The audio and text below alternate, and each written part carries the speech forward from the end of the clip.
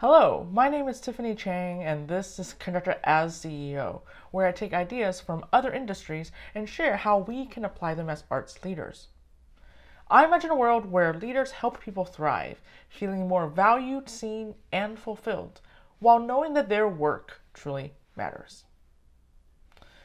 When I get to the end of a rehearsal, I'd usually say something like, "Great work, everyone," and I would follow with the question, "Any concerns, requests, or questions?" A musician would sometimes raise their hand and point out a spot where there was a problem, and if we had time, we'd go to that spot and address it immediately. I'd then offer a solution and we'd try it out. Sometimes it works and sometimes it doesn't. If it does not work, that's when we usually run out of time and we plan to address it again next time. I've come to realize that perhaps there's a missed opportunity in that scenario. One of the pitfalls for a leader is to jump to the rescue too quickly. This is because we believe that as a leader, we must be the one with the answer. We must be there to save the day. And it is our job to solve the problems. So we jump in with good solutions. In the scenario that I described, I asked the musicians to identify problems, but I didn't give them permission or the chance to offer any solutions.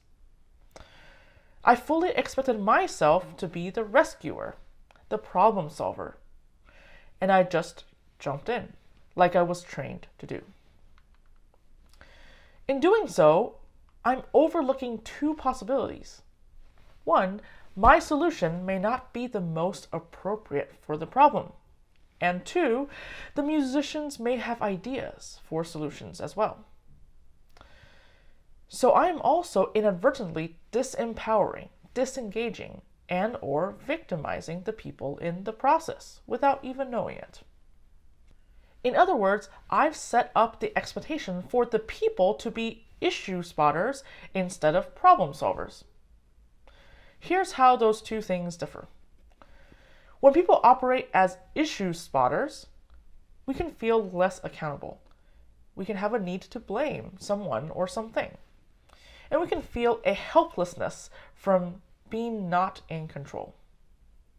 On the other hand, when we operate as problem solvers, we can develop a momentum from having agency, a pride in ownership, and an increased feeling of responsibility.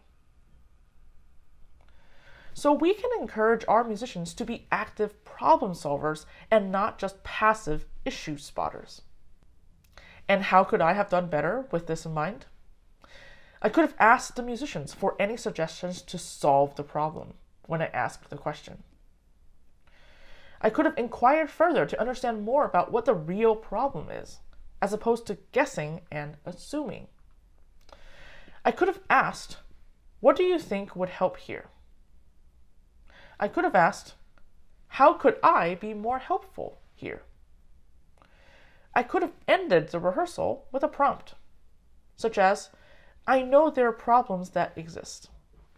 I invite you to choose one problem and propose one solution you think would help solve it." And let them go and see what they come up with at the beginning of the next rehearsal. As Liz Wiseman suggests in her book Multipliers, ask for the fix. When they bring you a problem, ask them for a solution. Maybe I'll be brave enough to try this next time. If these ideas resonate with you, please consider signing up in the link below to receive an email with each new blog post sent directly to your inbox. Thank you and have a great day.